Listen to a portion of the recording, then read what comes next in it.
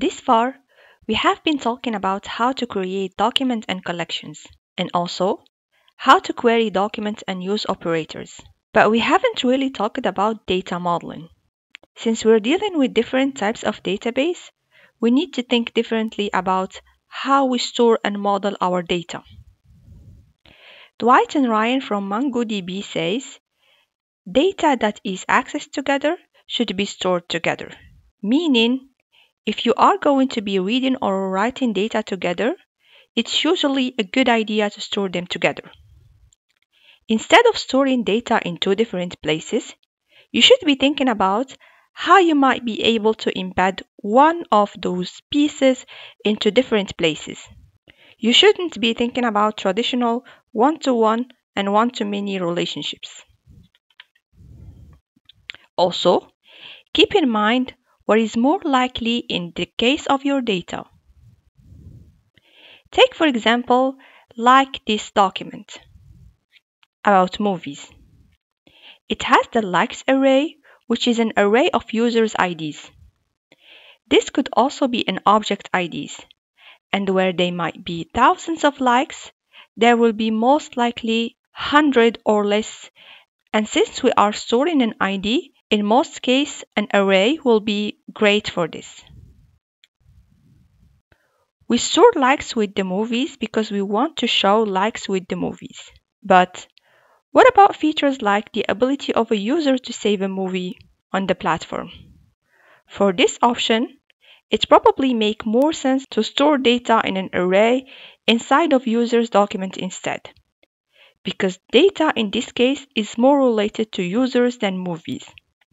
We don't need to search all movies to find ones that with the user ID in our saved movies array. Instead here, we are just having a saved movies array inside of user document. We can even save the title of the movie there so we can display it without querying the movie itself, since the title of the movie is unlikely to change. Same goes for actors. While it's complicated data, since it's an array of objects, the number of those objects has an upper band, the maximum number of actors in other words, that is well within a reasonable range. The reason why I mentioned a reasonable range is because you want to keep in mind that all this data is going to be loaded into RAM when it's accessed. So, if one of these fields is going to have a huge amount of data in it, you might want to split that up. Let's take another example. In a relational database, you likely have users table and an address table. And you probably have another table that will link address to users. You can embed the address using a subdocument using document model, since the address only applies to the user. This makes sense because you are always going to modify and update the address in the context of a user. So by storing the user and his address together, you simplify things and you can reduce queries.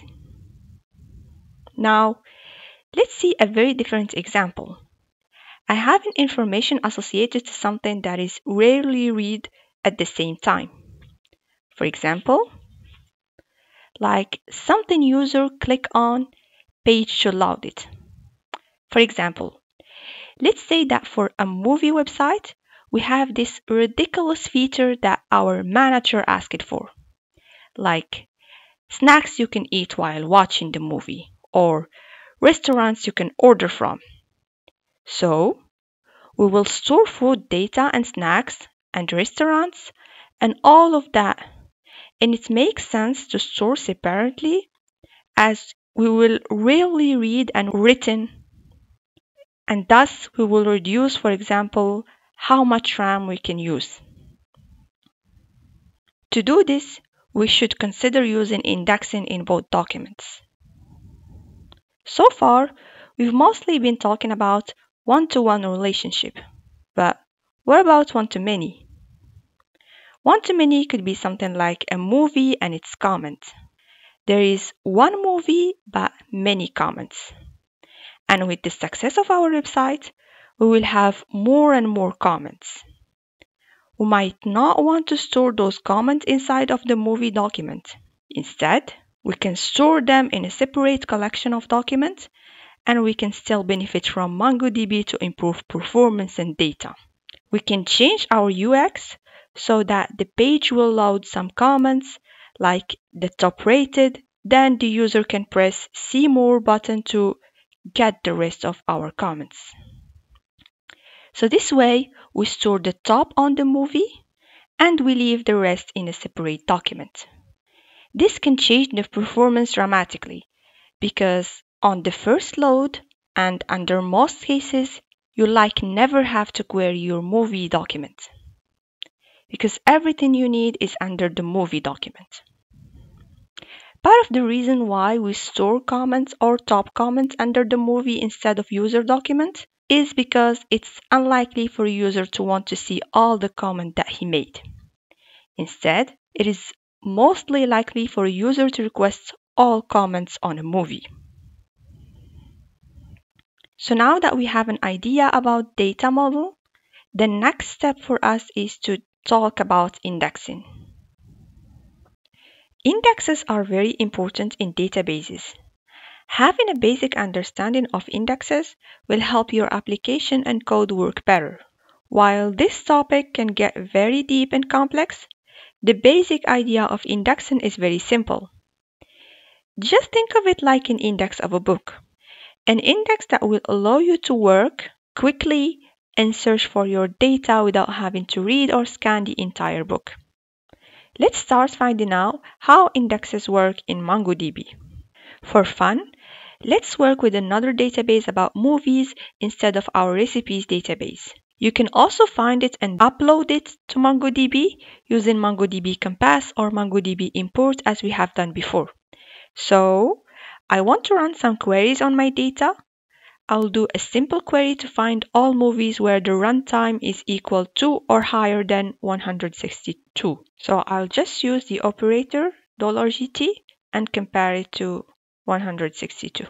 So if we choose to only show the title, we get only 3 movies: Avatar, Interstellar, and The Wolf of Wall Street.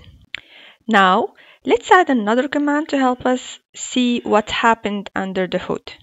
So we will keep the same find query, but we will add at the end the command explain, and we need to get some extra information from explain. So we are going to ask for execution stats. This will bring up a high number of information, but we are mainly interested with execution stats and total docs examined. So we can see from here that the query had to examine 16 documents, which is the number of documents that we have in our collection. Now imagine if we had 10,000 or million documents. Well, that might not be so great. So let's now run another query, and we will also do explain on it. So we're going to look for the movie with its ID, and we are going to ask it to explain this query for us. One single problem, and here we go. Again, we will focus on the execution stats and the total of docs examined, and we find the number of documents examined is 1. Well, how did this happen? Well, simply because the ID has an index on it. So the index increases our performance on our query. And we can also see that the needed time is less than when we use it the runtime. But more on that after. So this way, if we added 1 million movie, we would have avoided 999,999 movie with one simple index. We can get special information about index by running a simple command, which is db.movies.getIndexes. We can also use indices, wherever you like. And you can see that we have one index on the ID, which by default created by MongoDB. So that's how the query was able to jump up to the right document when using the search by the ID field. Now, how do we create indexes? Well, easy. We just use our collection movies and then we will specify that we want to create an index and we just tell it what we want to create the index on. Since we did this on runtime before, let's go ahead and tell it to do it on that. And then you need the direction you want the index to go. You can do it either ascending or descending. Just like the sort, so I choose it ascending, which is 1, and then I run it. And it tells us that the index was created. And if we run get indexes again, we can see that we have a new index called runtime 1. That's the default name. But you can change it and give it its own name if you want. Now, if we rerun our previous query, we can do the runtime. Then we will see that the total number of documents examined is 3, which is the number of documents returned. And the number of time needed is 0, which is very different than the last time where it was 14. Now to remove an index, we can use the drop index command. For that, we are going to need db.movies.drop index and then the name of our index that we just created, which was runtime 1, and that's it. And it will drop the index. Now if we run again get indexes, we can see that we only have the ID, which is the default for MongoDB. There are a lot of options on indexes, like unique, which will make sure that any two documents can't have the same exact field or any value twice, or compound index that can have 2 or more fields in them, and even geospatial index and a lot more. But the important bit to remember is to examine the queries you are running and make sure that you have the proper index on those fields. Next, we are going to talk about how we can store files in MongoDB using GridFS. But first, to test your knowledge, here's a question for you. A default index is created on which field?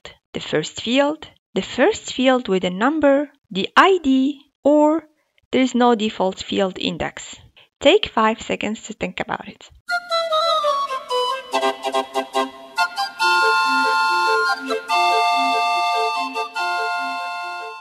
Yes, you're right.